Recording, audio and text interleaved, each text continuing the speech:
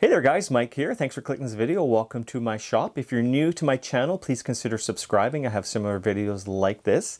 This video is a Coleman tech video. I'm in the process of restoring this 242 here. It kind of looks like this when it's all put together. So this one is a 37, a 242B. In the process of trying to restore this, I realized that it does not want to pump up at all, meaning that I could not force any air into the tank. And I'm not sure what the issue was at the time. So what I ended up doing was I used my check valve removal tool and I remove the check valve. So this check valve actually sits down in this tube and you can hear there's a little ball in here. So what I ended up doing is cleaning this. I boil it in vinegar for about 10 minutes and cleaning it up, put it back in again, and it still wouldn't pump up. So that led me to believe that there's actually the tube, the air tube that goes to the bottom here and it goes into the top, was plugged.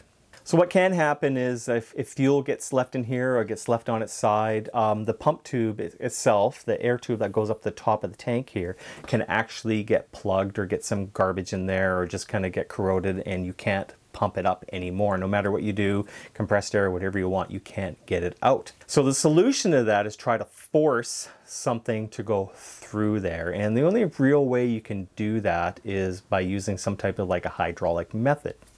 So what you need to do is figure out how to get the stuff out of the air tube that's in here, and it's pretty hard to fish out. So what you want to do is remove the check valve, so have it out. So you can use that handy dandy check valve removal tool, and if you haven't seen one of these, I'll put a link in the description below. You can get one of these.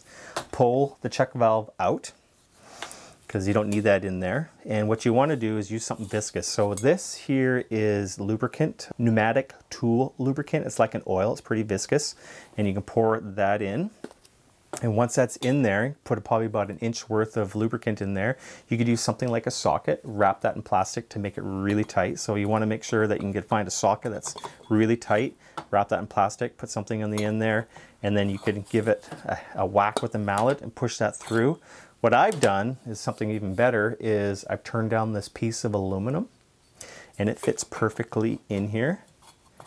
And it's really, really tight. So once again, you put the lubricant in there, vegetable oil, motor oil, or this stuff.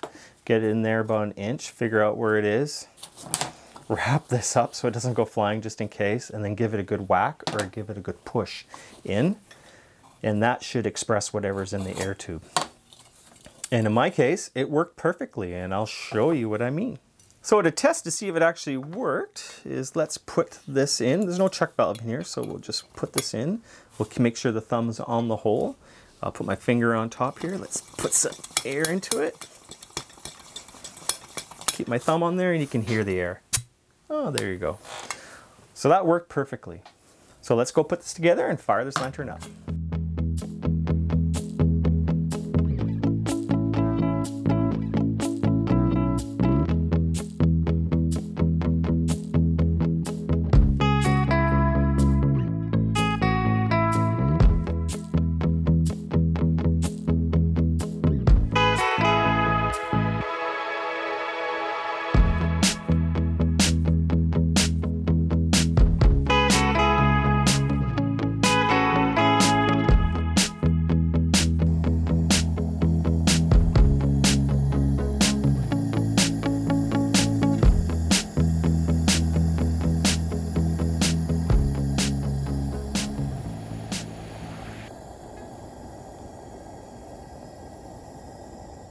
Well, I hope you found this insightful on why you can't put any air into your font. So if you check your check valve and that's okay, and you still can't push any air into it, then your air tube is something you may want to look at.